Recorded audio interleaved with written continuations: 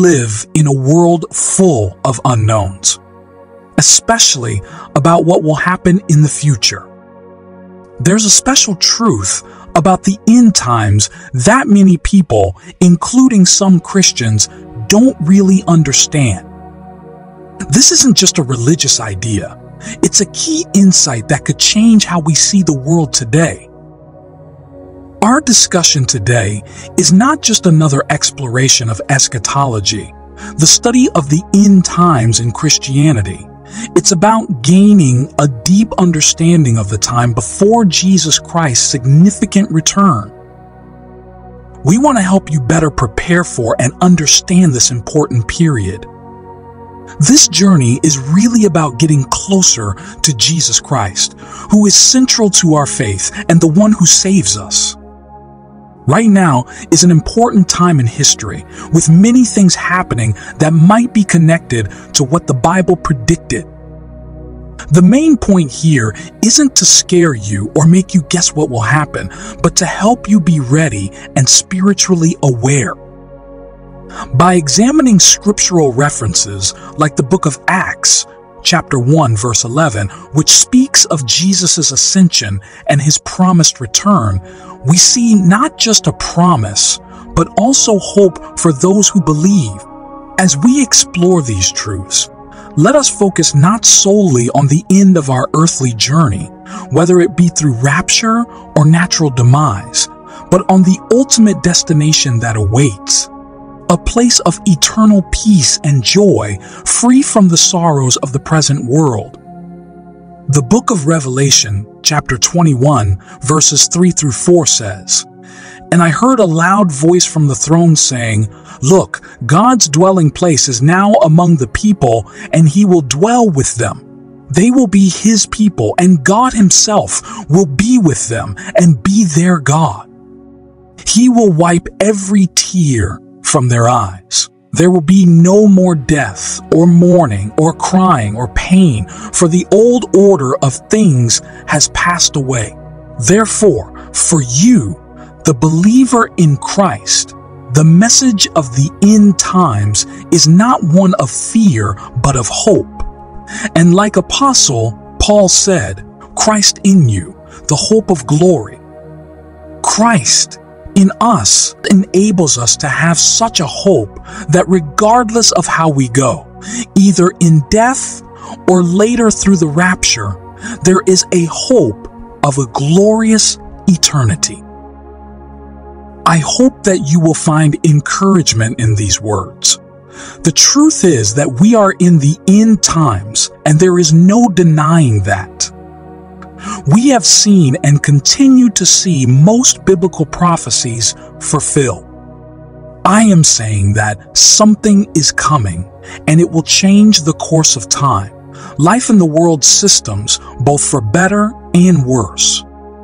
It is better in the sense that every true child of God will see and enter eternal glory. And it is worse in the sense that the earth will plunge into darkness and experience the reign of the Antichrist, chaos and confusion as has never been before. Does this mean we already know when this will happen? No. We are saying we know the exact time Jesus will show up. No. Whether you believe it or not, whether you accept it or not, this same Jesus whom we believe, the one who was born of a virgin, who walked the streets of Jerusalem, was crucified on Calvary, rose on the third day and ascended to heaven and is coming back. And only those who have a relationship with him, who have put their faith in him, will have a place with him for all eternity. Here is that unique information, and it is why I am so convinced about the closeness of the rapture. Apart from the fact that Jesus himself said there would be signs to confirm the truth of words, I noticed something else the Bible said would happen. This would be a sign only to those in Christ and not those outside. Only genuine believers can see this sign. You see, whenever new seasons are coming, God communicates to his people through his words and spirit. Sometimes you'll know what it is. Other times, everything may seem vague, but there will be a push on your heart. We often call this push a burden, but it's much more. Perhaps there is something you have been praying about or waiting on God for clarity. Sometimes God's guidance will not come through a spectacular manifestation, as you might expect it might, when it doesn't always come like that. Instead, it often comes as a witness or a burden on your heart, a pull in the direction God wants you to go. This burden may seem crazy or abnormal sometimes, but deep within your heart, you will know it is the right thing to do. Trust God and do it. But then you must ensure that this never contradicts the Word of God, because God will never be responsible for leading you to do something He says in His Word not to do. This burden isn't about feeling worried or anxious. It's more like waking up inside feeling something strong that resonates with what you believe in. It's God's way of talking to you, getting you ready for what's coming, so you're not surprised, but instead ready to follow His plans. The way God talks to you is really important for understanding what's happening around you. It's a close, personal way of communicating that goes beyond mere religious rules. It's about being connected to what God wants, knowing His plans, and aligning your life with His ideas. In a world that can be crazy and hard to predict, this kind of spiritual guidance is like a light of hope, giving you strength and clarity. It reminds you that even when the world is hard to understand, people who follow Christ have access to a special kind of wisdom. This wisdom transcends what people can figure out on their own and brings peace even in tough times. As you go through these times, you should pay attention to these hints from God. Build a strong and active relationship with Him, one that lets you hear His quiet messages amidst the noise of the world.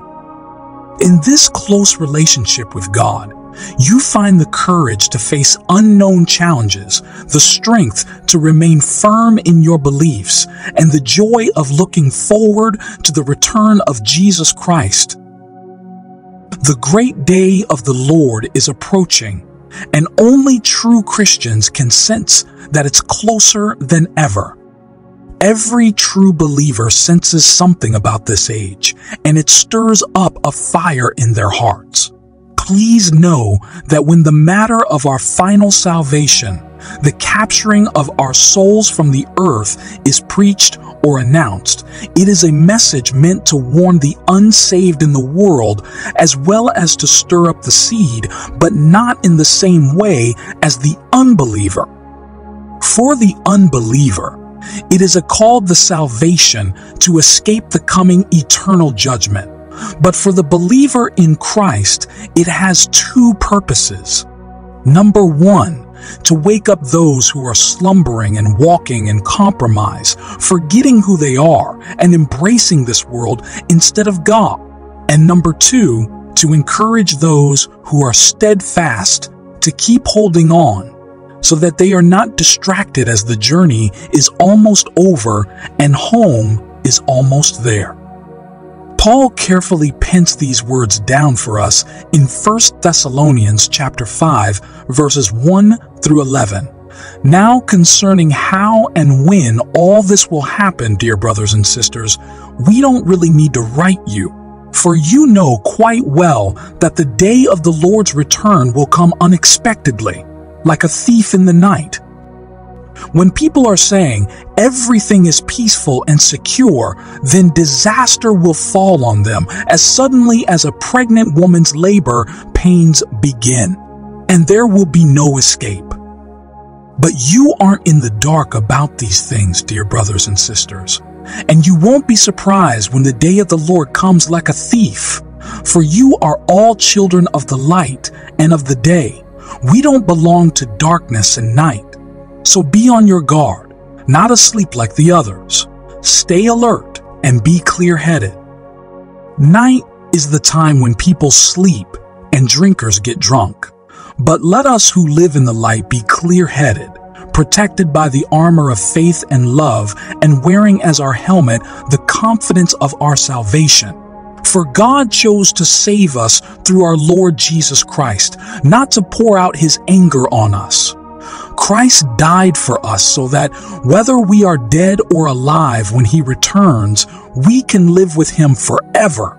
So encourage each other and build each other up just as you are already doing.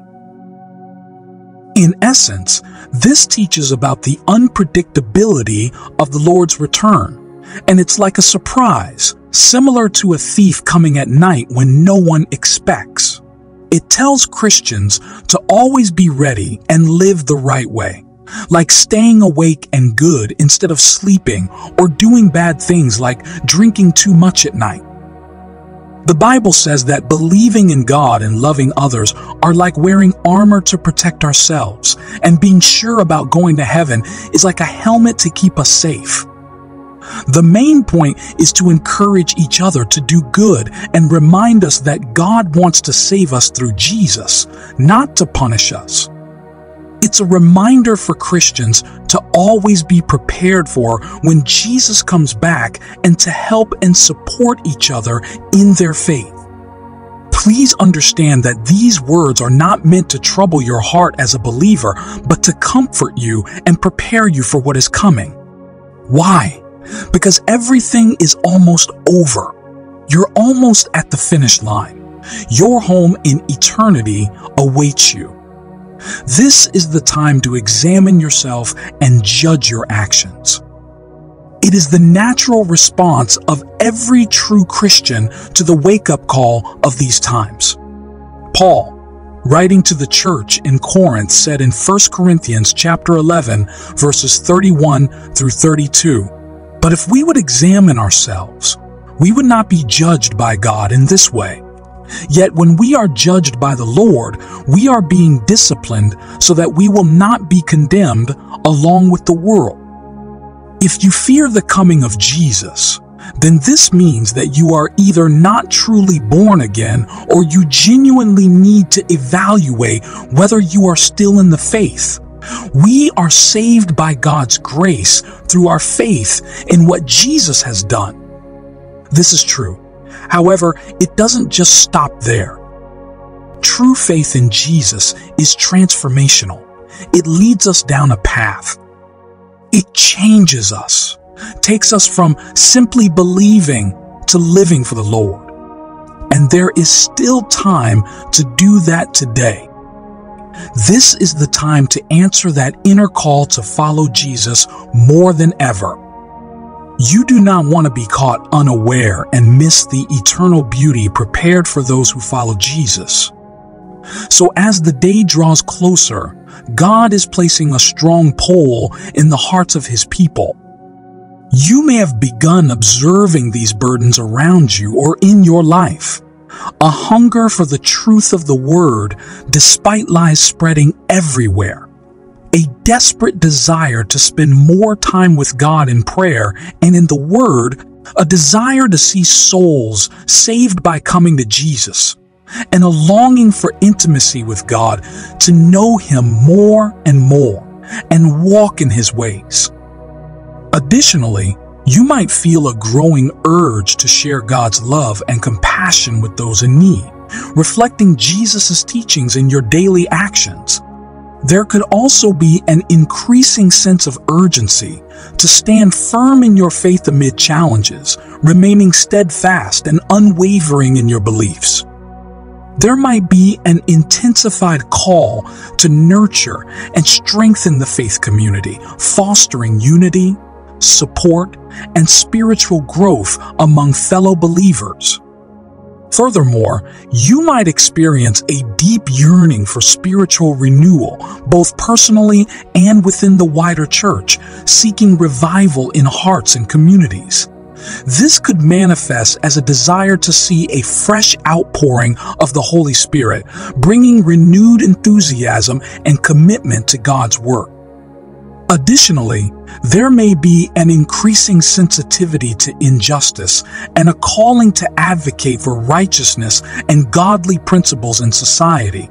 striving to be a light in areas of darkness and to bring the values of the kingdom of God into everyday life. If you notice these burdens, please do not trivialize them. It is not about doing ministry. That is not the sole aim of these burdens in your hearts. The purpose is to prepare you for what is coming.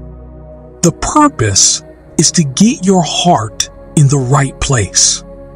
The purpose is to help you generate stamina or oil to keep burning for the Lord like the wise virgins.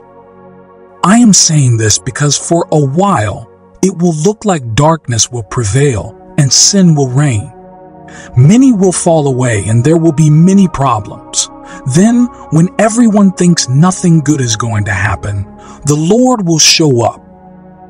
These signs show that you are a child of God, and the Holy Spirit is stirring up your heart as we approach the Master's return so that you are not caught unaware. Hence, like an athlete running a race, our fear is not of reaching the finish line, but rather of being overtaken. However, in the kingdom, it's not about being overtaken by others, but about the distractions, uncertainties, and lies that can lead you off the right path, risking the loss of your awaiting crown. Remember, the devil is a liar. You will not lose your way on this journey in Jesus' name. As Peter said, you must be sober and vigilant because your adversary, the devil, is going around seeking someone to devour. As you sense these desires in your hearts, I beg you to please follow them. God will take care of you. You may lose opportunities, relationships, and possessions in the process.